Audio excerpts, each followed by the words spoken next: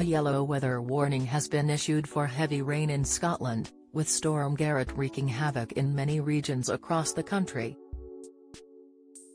The weather front was named by the Met Office on Tuesday, and the forecasters predict it will bring strong winds and heavy rain to many areas of the UK by Wednesday, December 27. A number of weather alerts have already been issued, with another for heavy rain announced for Wednesday. This warning will run from 3 a.m. on Wednesday morning, and will end at 6 p.m. the same day.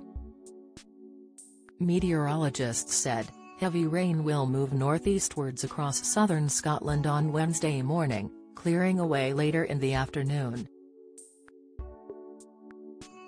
Across the warning area, accumulations of 30 to 40 mm are expected, with 60 to 80 mm falling over some of the higher ground.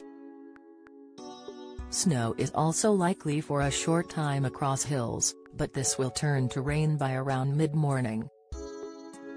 Regions affected by Met Office's heavy rain warning: SW Scotland, Lothian borders Dumfries and Galloway, Scottish borders Strathclyde, East Ayrshire, South Ayrshire, South Lanarkshire. For more information on this rain warning, visit the Met Office's website here.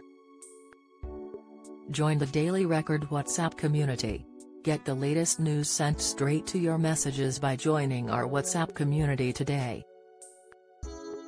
You'll receive daily updates on breaking news as well as the top headlines across Scotland. No one will be able to see who is signed up, and no one can send messages except the Daily Record team. All you have to do is click here. If you're on mobile, select Join Community and you're in. If you're on a desktop, simply scan the QR code above with your phone and click Join Community.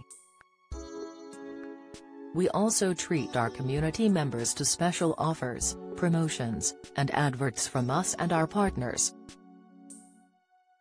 If you don't like our community, you can check out anytime you like.